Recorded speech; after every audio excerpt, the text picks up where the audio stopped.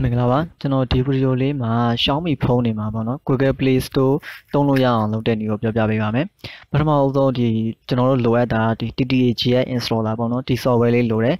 ဒီ software ကိုကျွန်တော် description မှာ link ပေးထားပါတယ်ပထမဆုံးပေါ့နော်ကျွန်တော်ဒီ software လေးကိုဝင်မယ်ဒီမှာကျွန်တော်တို့ကိုယ့်ရဲ့ဖုန်းရဲ့ပေါ့နော် Android version ဘယ်လောက်လဲဆိုတာကိုရွေးပေးရမယ်ဗျ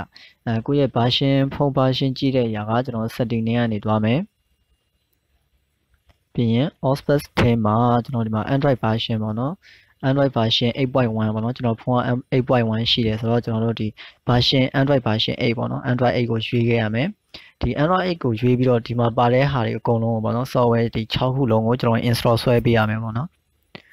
ဒီ install ဆွဲတဲ့ဟာကိုကျွန်တော်ဟို video မှာပြပေးထားတယ်ကျွန်တော်ဒီ software တွေအကုန်လုံးကိုဒီ install ဆွဲပေးပြီးပြီဆိုလို့ရှိရင်ပေါ့နော်ပထမဆုံးကျွန်တော်တို့ပြင်ရမှာကဒီ setting ထဲကနေပြီးတော့ဒီ permission ပေါ့နော် permission ကိုသွားမယ်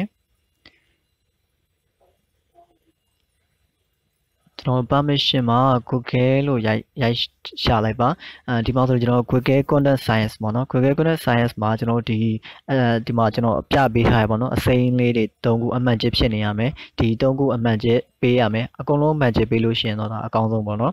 ဒီ Google Content Science မှာအမှန်ချစ်ပေးရမယ်နောက်တစ်ခုကဘာလဲဆိုတော့ကျွန်တော်ဒီ Google Play Service ပေါ့ Google Play Service မှာလည်းအဲ့လိုပဲဗျအကုန်လုံးကိုကျွန်တော်အမှန်ချစ်ပေးခဲ့ရမယ်ပေါ့နော် Google Play Service မှာအကုန်လုံးအမှန်ချစ်ပေးခဲ့ပါပြီးတော့ကျွန်တော်တို့အဲ့နှစ်ခု permission ပေးပြီးဆိုလို့ရှိရင်ကျွန်တော်ဖုန်းကိုတစ်ချက် reboot ချပေးဖို့လိုရဗျဖုန်းကို reboot ချပေးလိုက်ပါ